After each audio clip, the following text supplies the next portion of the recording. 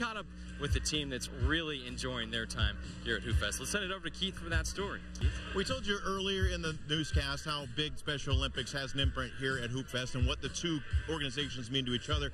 Special Olympics is such a great organization, but sometimes we forget what it means to each individual family and each individual player. Well, we found out today just how big it is. Just have fun and be with your friends and make a lot of baskets and just have a good time.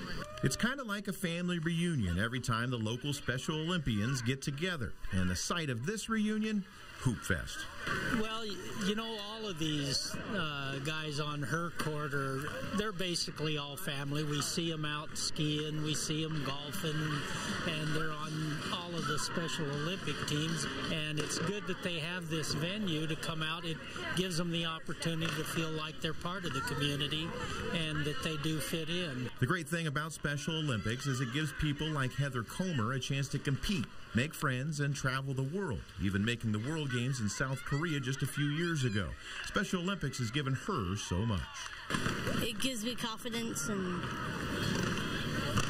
team sport, leadership. Oh, it's meant so much. Heather has been snow skiing for probably 15 to 20 years, and it's just fun to follow them, and we just kind of live vicariously through her. Watching the games on these courts is refreshing. Teams having a great time, and the smiles will last all day. These guys here, I mean, if they goof up and knock somebody down, they feel as bad as the person getting knocked down, and they all get the smile on and get back to work.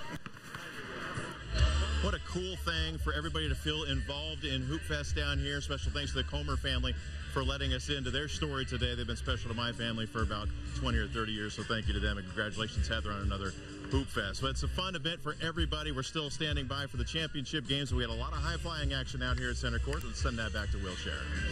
Thank you, Keith. Let you inside here at KXOY a little bit. Earlier today, Keith Osso was telling us the story of when he ruptured his Achilles.